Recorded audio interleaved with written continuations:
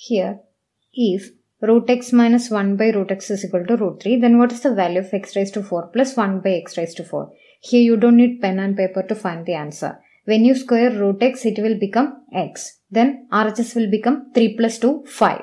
Again, when you square x, it will become x square. Then RHS will become 5 square minus 2, 23.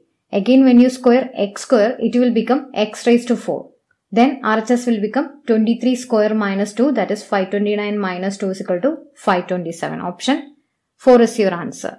That is, here if you square this term, this will become x plus 1 by x minus 2 is equal to 3. So x plus 1 by x will become 3 plus 2, 5.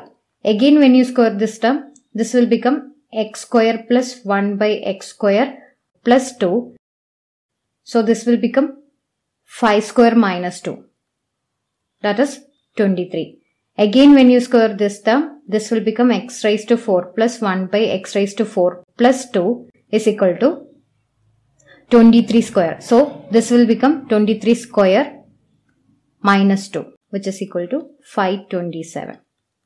That is, if x plus 1 by x is equal to k, then x square plus 1 by x square is equal to k square minus 2. So use this formula.